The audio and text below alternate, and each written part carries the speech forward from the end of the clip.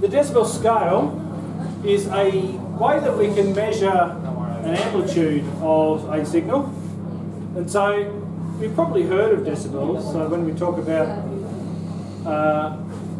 it's 105 decibels at the airport or something like that. So what we're talking about there is really how loud something is. So that's for audio, but we can also use the same principle for any signal. Okay, now there's two ways that we can calculate it based on the voltage and also the power. And what they really compare is, it's really a comparison between two powers or two voltages. Okay, and so I'll look at the formula for voltage. Okay, so if we had a filter and it had an input voltage of some voltage and it gave me an output voltage of something, we can calculate the decibel value for it. So let's do some examples.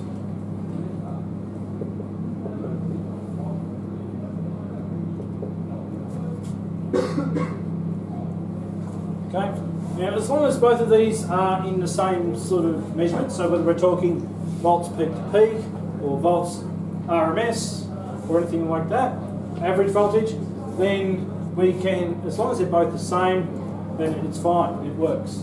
If they are different, we need to convert them to the same. So I'll talk about how to do that a little bit later. So if I have an input voltage of 1 volt and my output voltage is 0.2 volts, then I can calculate the decibel is going to be 20 times log base 10. So you calculate, if you just press the log button, it does the log base 10 for you. And it's the ratio of the output to the input, so 0.2 divided by 1. Okay? And plugging into my calculator, I can tell you now it's going to be a negative value. And it's negative value because the output is lower than the input. Okay? Or this ratio is less than 1. Okay? The ratio is less than 1, the dB is negative. Okay? Now, the decibels is a logarithmic scale, so I'll talk a bit about how we can look at that in a minute. So if I go look, 20 log 2 by 1 minus. Okay? So if I had a filter with 1 volt on the input and at certain frequency had 0.2 volts on the output, then at that frequency the filter has a minus 13.9 decibel. Actually closer to minus 14. Let's look at another one. If I had an output of 2 volt, no, let's say 1.4 volts. Okay, so my output now is bigger. So this has been the output of an amplifier, say, or an active filter. We haven't looked at it yet, but we will soon. Then I can calculate the dB. So it's 20 times log 1.4 over 1, 2.92. Okay, so I'm going to say approximately 3. Okay, so if I had a voltage gain of 1.4, so the input was 1 and the output was 1.4 times that, 1.4 volts, then the gain is going to be positive 3 dB. If I look at another one where the input is now 1 volt and the output is 0.7 volts, why might I pick on this one? What's 0.7 or 0.707? What's significant about that? That would be, if for a filter, this would be what frequency? What do we call it? The cutoff frequency, isn't it? Okay? So this would be at the cutoff frequency, and at the cutoff frequency, 20 log of 0.707. Actually, I'm going to make that actually 0.707, so I'm going to do the calculations. It pops up nicely, and it's exactly, pretty close to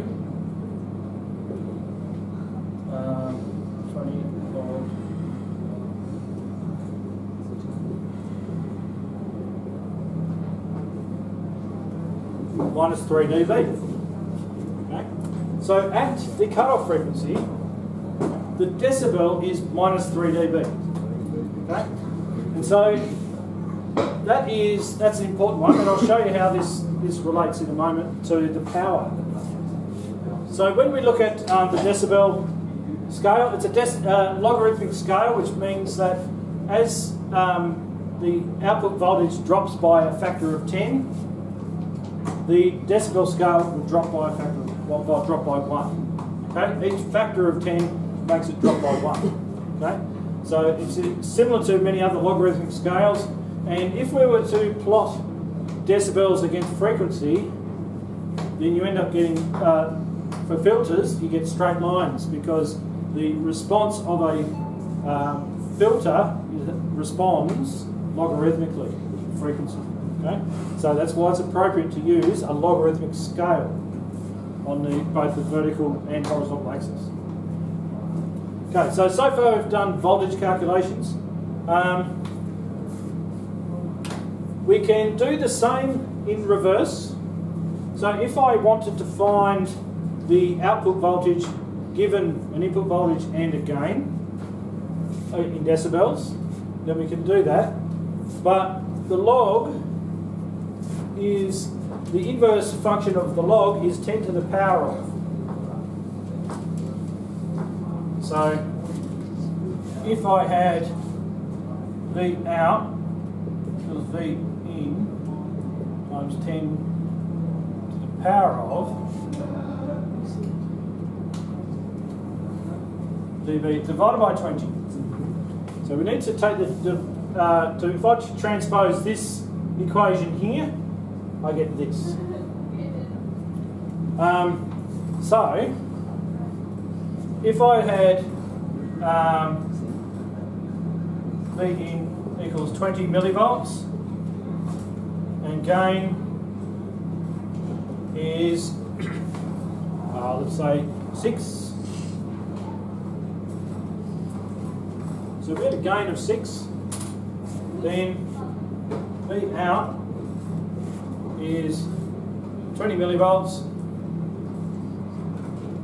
times 10 to the power of 6 over 20.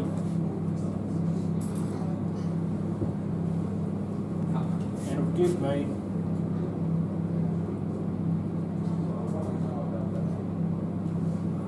39.9 millivolts.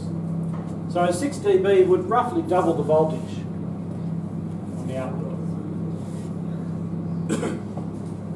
Okay. If I had a negative gain, I could do the same thing. So let's say I did negative 6 dB instead of positive 6 dB. So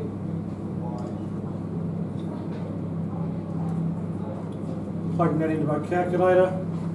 So V out would be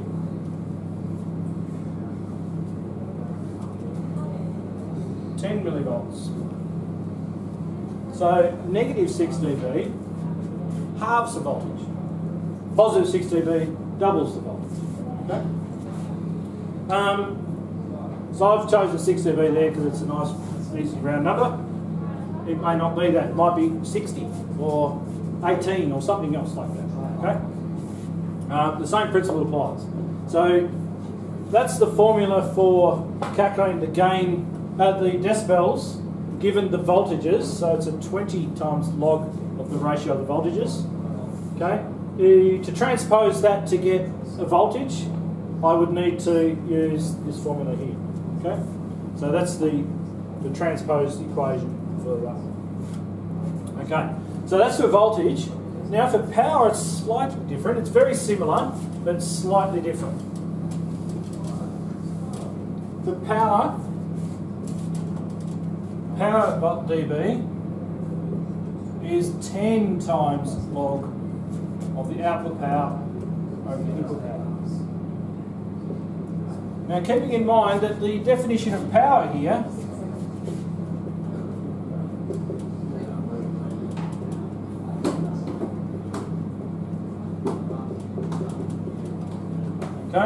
it's the voltage times the current, or the voltage squared divided by the resistance, or the I squared R, current squared times the resistance. So power is really in joules per second, okay? So don't get confused with it being a voltage or a current or something like that. It's actually the voltage times the current. And this only really works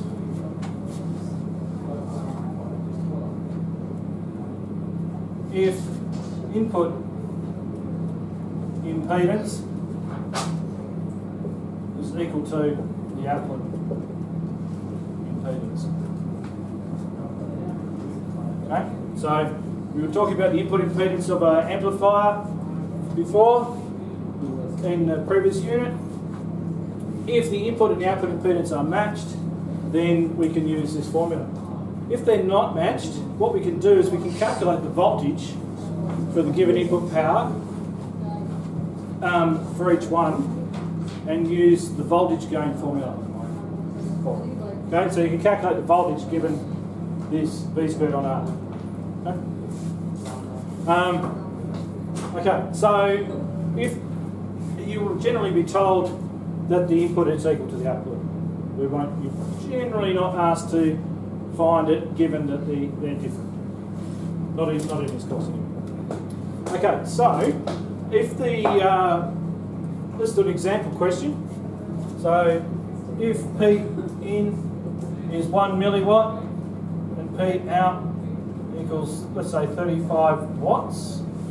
So this is going to be a rather large gain. Okay, so we're actually 35,000 times the power. Right, so the output power is 35,000 times bigger than the input power.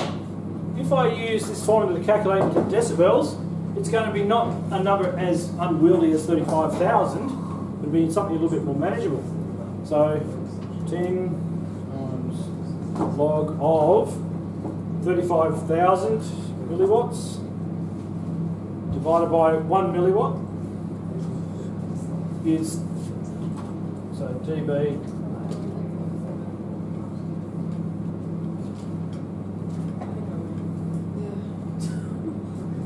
So I had to convert them both to the same unit. I could have done it 35 divided by 0.001, would have given me the same answer, and this is equal to 45.4. But it's true.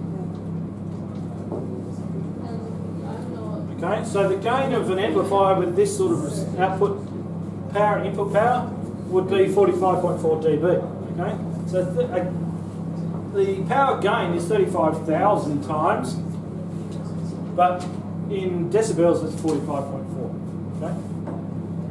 Let's look at another example, and I'm going to sort of pick on one that is a bit more relevant to the cut-off frequencies that we're talking about. So if I had an input power of 1 milliwatt, and the output was, let's make it 20 milliwatts, and the output power is 10 milliwatts, so the output here is half of the input. So dB 10 times log 10 over 20.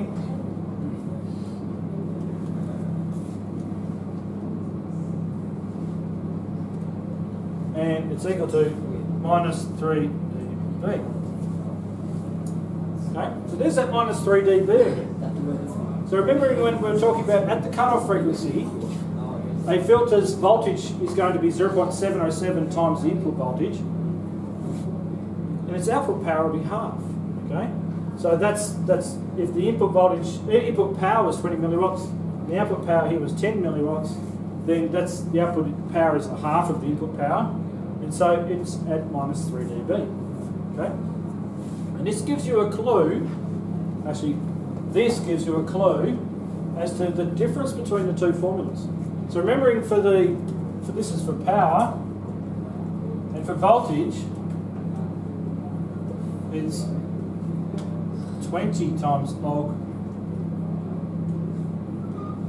of the ratio of the voltages. So why 20 for voltage and 10 for power? It's because of this squared here. Okay? So remembering when you're looking at exponents, the factor for the exponents, the multiple of the exponents, is going to be the same as the factor for the for that. So the square there is really 2 times if we take the logarithmic scale. Okay, and so so these 2 formulas, they really are the same because they rely on this formula here for power, V squared on R. And that is why this input impedance must equal the output impedance for this formula to work. Okay, so likewise, if we have a gain in decibels and let's say an input power, we can calculate the output power. So I'll write the transposed equation and you'll find that it's actually very similar to the transposed equation I had for the voltage decibel gain. So P out equals P in times 10 to the power of the decibels divided by 10. Okay, so if I want to find the output power, given the input power and the decibels, I need to use that. So this is the transposed equation of this. And so an example would be P in is 10 milliwatts and the gain is, let's say, 30 dB. Got a decent bit of gain there. Okay, so we've got P out equals 10 milliwatts times 10 to the power of 30 over 10, which is 10,000 milliwatts. 10 watts. Okay, so if I had a amplifier that was a 30 dB amplifier and input power was 10 milliwatts, then the output power would be 1,000 times that, or 10 watts. Okay. Now, a couple of things about dB. It is a lowercase d and a capital B. The D is for deci, meaning 1/10. Okay, so like decimeters, decigrams, they are one of the prefixes that are used to describe 1/10. And B for Bell, named after Alexander Graham Bell, the inventor of the telephone. Okay, and so whenever a person's name is used, you give a capital letter for their unit, and lowercase d for deci. Okay, so it's 1/10 of a bell, and because we use decibel rather than bells because bells just becomes a bit unwieldy, the numbers are too big, and so we use decibels instead. Okay, so decibel scale, it's a logarithmic scale. Depending on whether we have the voltages or the power given to us, depends on which formula we need to use. Okay, if you see the power being used, you will probably also see a statement basically saying the input impedance is equal to the output impedance. Okay, and so that should be a clue there for you to use this formula here. All right.